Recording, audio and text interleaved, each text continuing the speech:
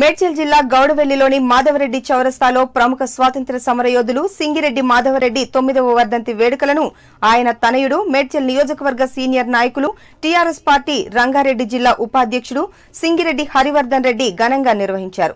సింగిరెడ్డి మాధవరెడ్డి విగ్రహానికి పూలమాలలు వేసి నివాళులర్పించిన ఆయన మేడ్చల్ నియోజకవర్గం పరిధిలోని తెలంగాణ ఉద్యమకారులను సన్మానించారు.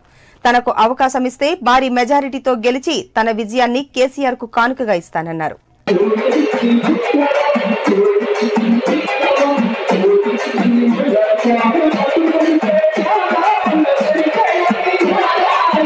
మేడ్చల్ నియోజకవర్గం నుంచి దాదాపుగా వందలాదిగా తరలించినటువంటి కార్యకర్తలకు, సర్పంచ్లకు, ఎంపీటీసీలకు, జెడ్పీటీసీలకు, ఎంపీపీలకు, అదేవిధంగా గత కొన్ని సంవత్సరాలకు ఎన్నో రకాలుగా కష్టాలు పడి ఉద్యమ సమయంలో అన్నీ కోల్పోయినటువంటి అందరూ కూడా ఈరోజు ఇబ్బందులు పడుతూ ఉంటే నేను 2001లో అప్పటి నుంచి ఇప్పటి వరకు ఉద్యమం చేస్తూ ఉన్నారు.